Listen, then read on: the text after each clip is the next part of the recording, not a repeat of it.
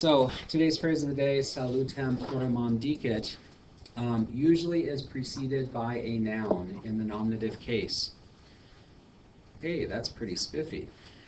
I like how that opens up. It's also commonly going to include a noun in the dative case. Not all the time, but quite commonly it will include a noun in the dative case. And you guys can see the translation is already up there. I don't want to trouble you with the third declension noun salutem, at least until lesson 40, when we start the third declension nouns. I don't want you to worry too much about the third declension, the adjective pluralis, but a super literal translation of this is so-and-so, in the nominative case, says very much health to such and such in the dative case. A less literal translation, so and so sends very fond greetings to such and such. Okay.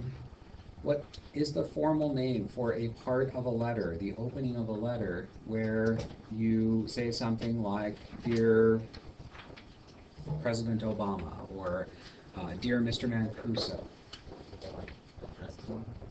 No, it isn't. It isn't the addressing or the address line. Salutation. It's the salutation, right? Which is an English derivative, takes its name from the noun salutem. And the salutation usually expresses a wish for somebody's good health, their prosperity, or an expression of how important those people are to you. And so, this is a very, very frequently used salutation in the nominative, in letters, in ancient letters. And when we finally get around to talking about the lesson 39 story, which we'll probably do tomorrow after the test, I know you say that's not fair, it's after the test. That's okay. You'll see that as, in fact, the very opening of the lesson, of the letter that makes up the lesson 39 story. Okay, questions? You guys terribly tired of this opening letter saying, congratulations, you have been invited to the May Awards Assembly. Got the National Latin Exam results. Okay, I don't know. We'll talk about that later, much later. Okay. When? I want to know. When the cows come home. What cows? All right. The cows that have the good sense to know not to come home yet, because we don't want to discuss the National Latin Exam results. Or they don't want to I'm going to ask you guys to do a warm-up that is in some ways related to the grammar and vocab review opportunity that you guys have in lesson 39. So, if I can walk over to the computer and swiftly grab the capacity to write. Tell me, guys, what does duxistus mean? Why, yes, Owen. You led. You led is a fine translation, or... You did. Oh, you did lead. Yeah, that works. You did lead. Or a third option, not that I want to beat this into the ground. Kaisar? Yes, you have led.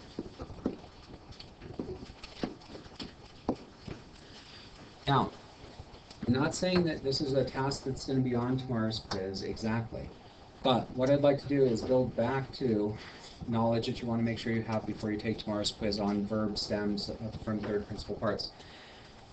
From the principal parts of third and third IO conjugation verbs. Everybody, what stem is this built from? Everyone? Ducere. The third principal part of duco, ducere, duxi, ductus. And what's a good opportunity for you guys to recall is Gesundheit. That the third principal part, again, Gesundheit, is used for the perfect active system. The perfect active, the pluperfect active, and the future perfect active. Okay? Legimus. Let's move on. Why, Joey? You did read. I'm going to hold off on the you part of it. Or we did read. Good. Okay. With most ending, it's well translated as we did read. Is there another translation possible, JB? Could you say we did gather? True, we could. Yes. I'm going to be lazy and stick to the meaning read, but you could also translate this as we did gather. So, like, we had read? Not quite had, because that would be used for the pluperfect tense. We have read? Yeah, we have read. Works nicely for the perfect tense. And then third option, some printing. We read. Yeah, you could also translate it as we read. Okay. What is the danger of this two-word phrase in English? Oh, you guys are too on top of this. Joy? Yeah. I could choose to read it as a present tense form. We read Latin every day. Or we read the newspaper yesterday.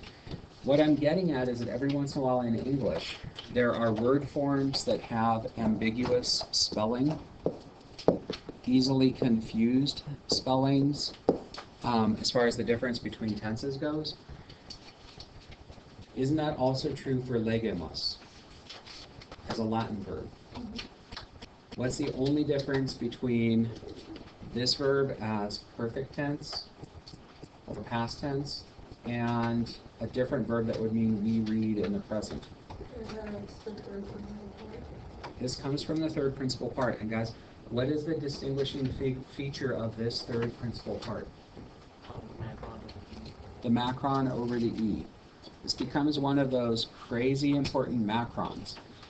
As I tried to throw at you 2 days ago, every once in a while there's a verb that forms its perfect stem, as seen in its third principal part, merely by lengthening the vowel in the stem. You guys know another verb like that from the list that I've asked you to start reviewing on page 260, whatever it is? Yeah, kind of. But there's one that's even stronger, where the only difference is a macron. Yes? Is it plico? No. Plico, plicara, plicavi, plicatus, different stem. Not quite pono, because it's pono, ponera, pasui, where an S is distinctly there. It's kind of sort of faccio, but faccio, facere, faci. The lengthening of the A in faccio actually changes it so much that it becomes an E. So it moves from A to A. Cupio? No, cupio, cupere, cupiwi. It rhymes with cupio, though. No. No. I'm going to give you guys this on your test tomorrow. Big fat F. Followed by U. Jake knows. Jake, what does Jake know? That it was Fugio, fugera, fugi. Okay? Sorry, that was weird. But the macron over the U is the only way to tell the difference between the present stem and the perfect stem. And I do want you to be cautious about that. Okay? All right. Good. Anyone know what propony is? A 3-year-old going to race in the Kentucky Derby is a propony? Oh, sorry. That's inaccurate, isn't it? Like most of what I say. Right. Check.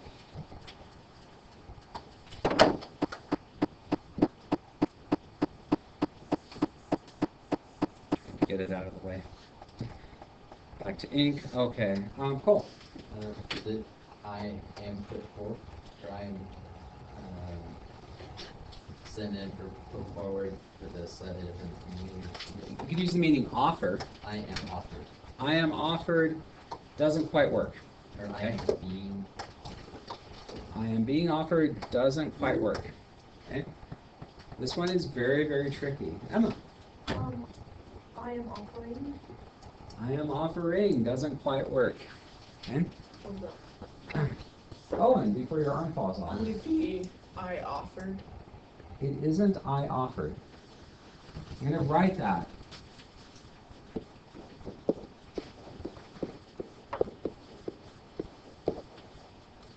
And now I'm going to ask you to tell me why it isn't I offered. I don't really care right now for you guys to tell me what propony is. But what would I offered be? That would be a lot like we read. A lot like you led. It would be the perfect active. What's the third principal part of propono? Yeah, I offered would be propossuli. Okay? It would be preposterous to say that proponi is the same as propossuli. See what I did there? Arm? It isn't I was offered because I want you guys to stay away from I subjects. Okay. Jake?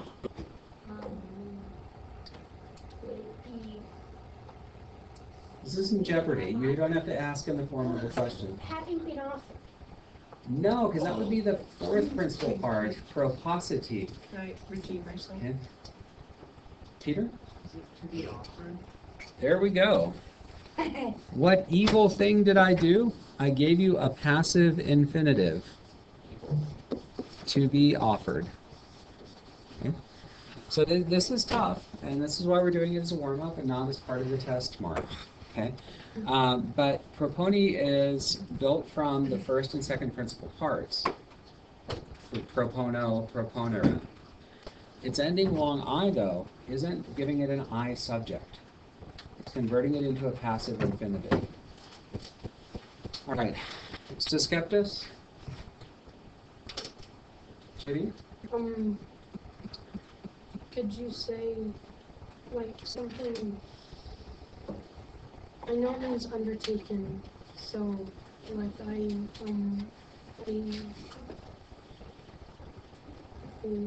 you couldn't say I was undertaken, right? You don't want to do that because the skeptis actually doesn't have a subject. It doesn't have an I subject or a you subject or any subject. So, would it be, like, to be undertaken? That's an infinitive. Um, This is not an infinitive. It's a participle, a verbal adjective. so, had been undertaken? Not quite. Sydney? Having been undertaken? Yes. There we go. The magic trio of words, if you want to. It's okay, no worries. Magic trio of words. If you want to use a trio of words with a perfect passive participle, a P cubed, would be having been, and then whatever the English past participle of the root verb is. Okay. In this case, undertake and okay. So we could say something like this. There is a Latin word that is masculine and nominative and singular that means mission. Okay. So we could say the mission undertaken by James Bond caused his promotion to, you know, what rank does James Bond have? Isn't he commander? double. Well, yeah, but yeah, he used to serve in the Navy, and I think he held the rank of commander. So, I don't know. Made him captain. All right, long and short of it, that's a bit of review that we're going to come back to for the test you guys are going to take tomorrow, which is not just on lesson 39 vocab, but also includes familiarity with verb stems and how to translate them. Should we do that now, or should we do that later? Later. Here we go. All right, so in answer to Joey's crazy question about how to form the passive infinitive, And then to, let's discard the. And then to go on to discuss the format of tomorrow's little quizzification, we're going to do those things on a very different software here. Okay. All right. So, passive infinitives.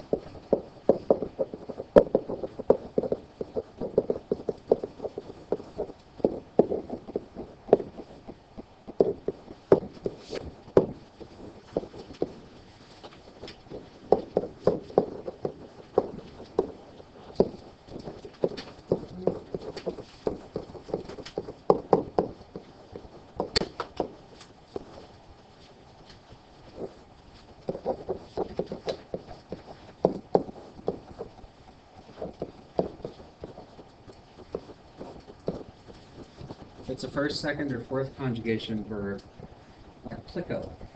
Okay? Plico, plicata, first conjugation. It's, no, this isn't right, is it? My goodness. Yeah. Sorry. I wasn't ready for that question, and I didn't turn on my brain all the way to answer it. It's the second principal part minus the E plus long I. So you'd move from plicata, which means twofold, and then it would become plicari, okay, which would mean to be folded.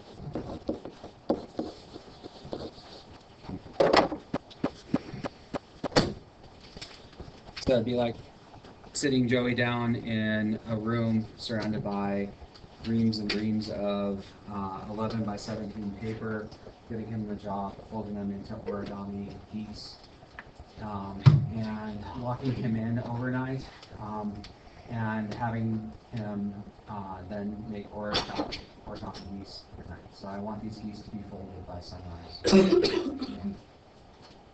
Unless you can guess my name. Although, you're not at all to be confused with the princess whom Rumpelstiltskin imprisoned. Okay. Joey is a princess? No, I can't see it. If it's a third or third IO conjugation verb. Okay. It's the second PP of one of these verbs, and then what do you drop away? Actually, you get rid of the whole ERE ending from the second principal part, and you add once again that long I. So you can move from ponera to My Little Pony, or legere, to read, would become leggy, which, by the way, is not the same thing as leggy. Legere, to read, leggy, to be read. Oh my goodness, this is a passive infinitive. Leggy, I read, or I have read, or I did read. Okay, so that answers Joey's question. It doesn't necessarily answer the question of how I'm going to be quizifying you on the test tomorrow. And so, shall I go ahead and do that? Yes. Okay. All right. So.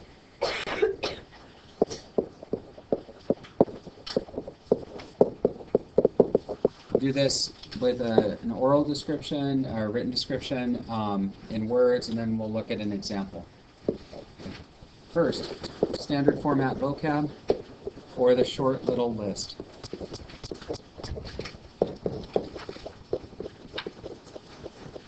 Second,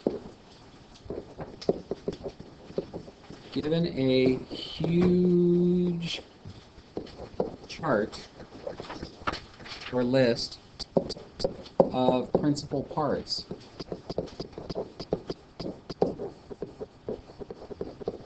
for third and third IO conjugation verbs.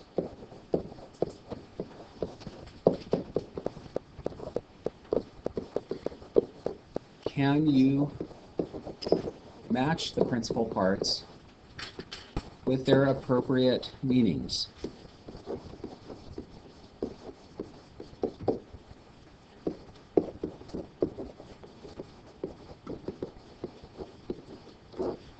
We've done a test kind of like this before, where what I give you is a huge, long list. It's not huge, really, but a longish list of the principal parts of verbs you've been asked to review.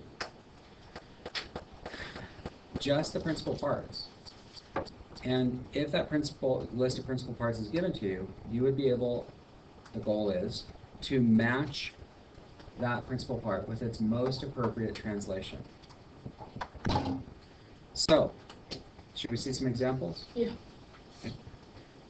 Before I show you the examples, I have to get rid of this screen. Do you guys still want this screen? Is that it? Just for a little bit. That's all on the quiz, yeah. Oh, okay. Okay.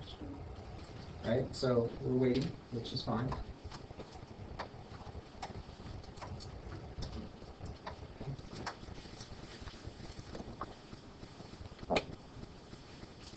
And you guys can see, this is the verb review sheet that I suggested that people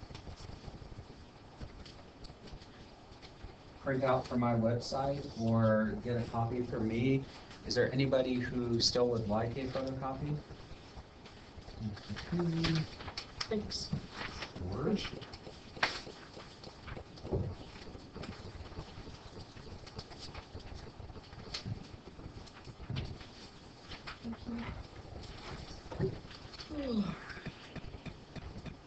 Anyone else? Oh, come on.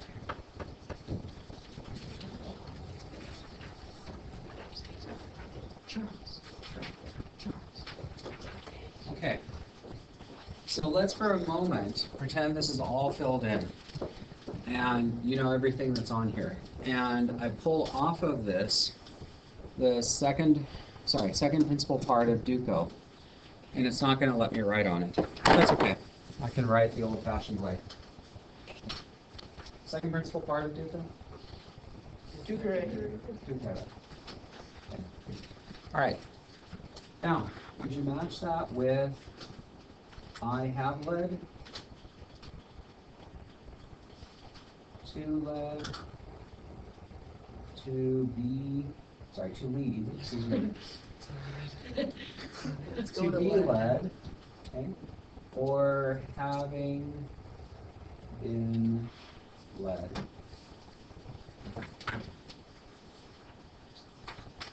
I know, but I'm going to choose someone I really don't like very much, Jake. So, Nick. Oh, sorry, Nick's not here. Just kidding. I like Nick very much. But since Nick's not here, Cynthia. To lead, right? Okay. What about if I give you Misi? Okay. You can practice with Misi in your Elmo voice. Misi, you now. I'm sorry, that's very very Elmo voice. Say what? Yeah, you have to practice your Elmo voice.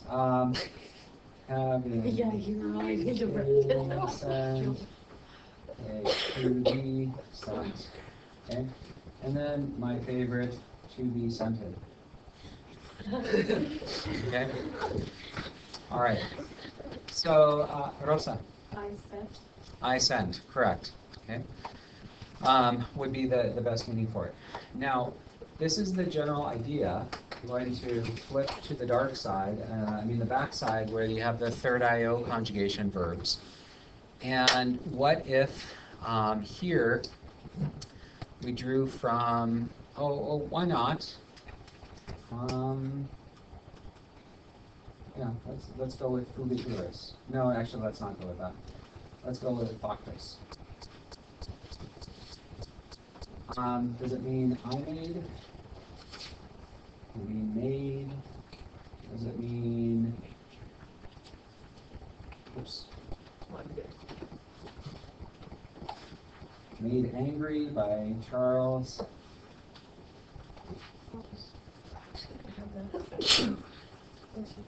My brain isn't working as efficiently as I'd like it to be.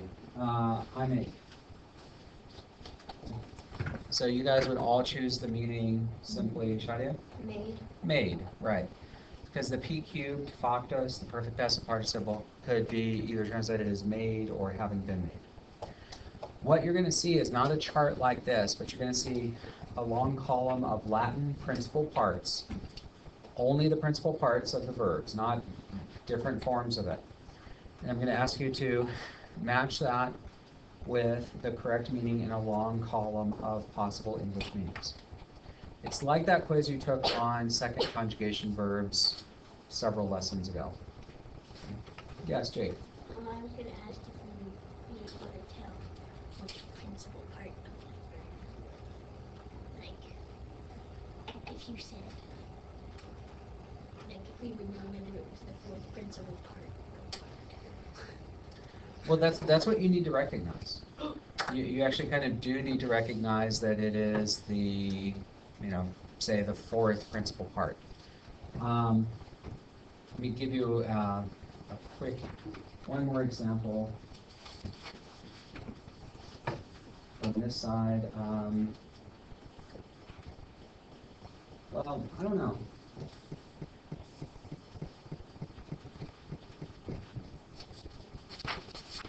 There's scriptus. The question is what the heck it means. I know the basic meaning is write. W-R-I-T-E. What I want to know is whether you can come up with an appropriate meaning / translation if it were used in context. Ms. Devon, way over there. Having been written. Having been written is a great meaning that you can match it up with. The other one you can use is just plain old written. Okay. So as if I were to say, the book written by Julius Caesar later became famous. Okay. All right, questions? Yes. What book did Julius Caesar write? He wrote numerous ones. De Bello Gallico, De Bello Civili, okay, De Bello Alexandrino. J.B. No, De Bello JB, okay? All right. So Caesar's preserved writings are what are called, I shouldn't get off topic, they're called commentarii, which means notebooks, kind of like journals to remind him of what he did. But they're commentarii de bello blank, which means commentaries or notebooks about a specific war. And the Bello Gallico is the war in Gaul. De Bello Alexandrino is his war in Alexandria, Egypt, okay, when he added Egypt, sort of added Egypt to the Roman Empire, or added Cleopatra to his pool of available women. Oh. Charles, do you know anything about that? Don't answer. It's safer if you don't. Okay? All right. So that's the format of tomorrow's quiz. Questions? No. All right. So if there aren't questions, I'm going to bring back up the record feature. Here's my little tab. Okay, guys, we're diving back into the culture unit. We don't have the leisure of just doing the culture unit until it's done. We're going to have to intertwine it with the grammar in lesson 39 and the translation of lesson 39 tomorrow. But I do want to push ahead with this because in some ways maybe a little bit each day is going to make it not seem overwhelming. I will tell you there is a substantial test at the end of this culture unit. All right, we talked previously about the Senate and social classes and some other distinctive features, or not distinctive, but other broad features of the Roman Republic. The next group to talk about is the group of topics to talk about are the three assemblies the Romans had. Citizens of the Roman Empire, or the city of Rome before it became an empire, had the opportunity to get together as a full group of citizens or as a limited group of citizens to discuss, actually not so much to discuss, but to vote on matters of importance in Rome's government. The Romans were, I don't want to say it, fans of, as we talked about yesterday with social classes, dividing people into groups. There's the JB group. JB, can I help you with something? Oh, I was just asking how much room I should leave for the notes that I missed yesterday. Probably about 20 pages. Just kidding, you don't need 20 pages. No, half a page, my guess. But the Romans were big on dividing people into groups on the basis of social class, and that operated in the assemblies of Rome too. The Romans had three assemblies. The Roman word for assembly is comitia. Okay? Comitia, and this might bug you, and though you don't need to remember this particular detail, is a neuter plural noun. And it means an assembly, but it can also mean multiple assemblies. So the Romans had a total of three, and people were assigned to the social classes based upon, to the assemblies based upon their social class. Yes? Is comitia where we get the word committee? It isn't. The word committee actually comes from committo, to send people together. Okay? Comitia, this now means, it's from a slightly different verb root, the verb ira, which means go. Okay? So these are people who go together,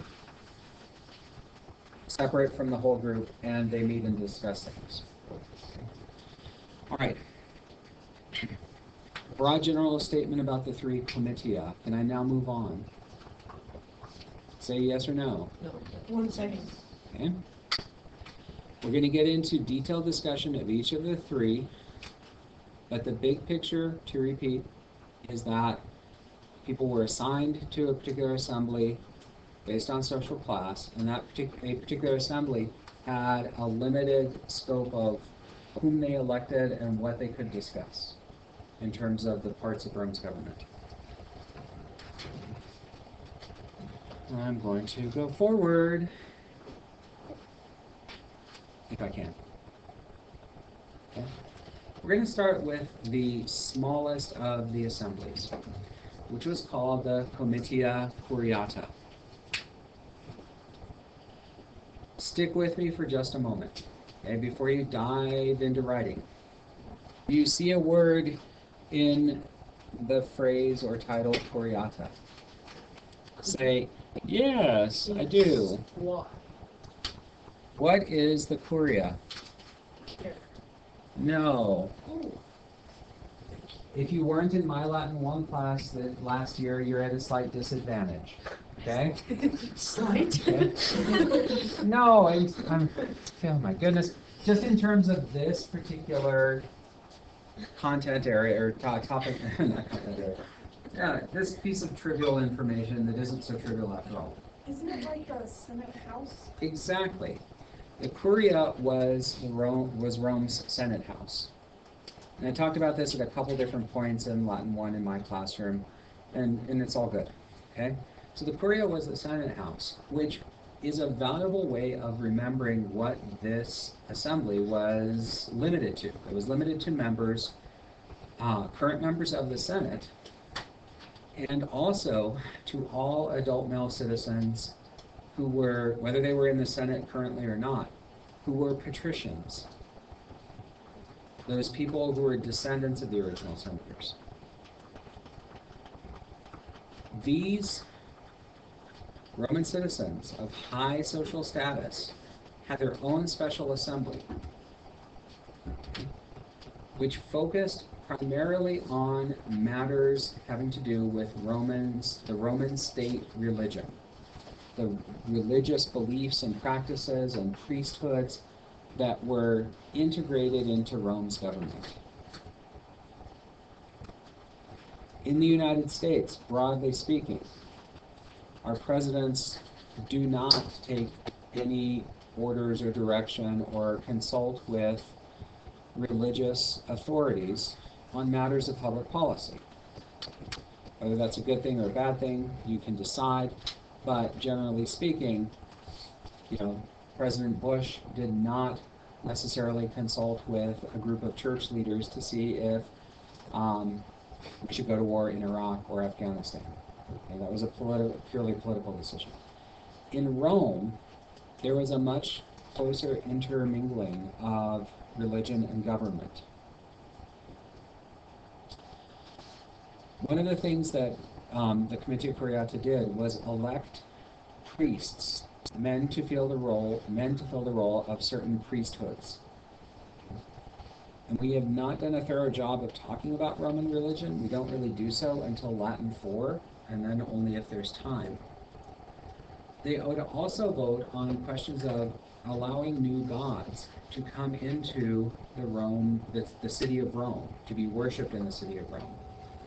And please remind me, did we have any discussions about the Romans ever admitting the worship of a new god or not admitting the worship of a new god? Okay.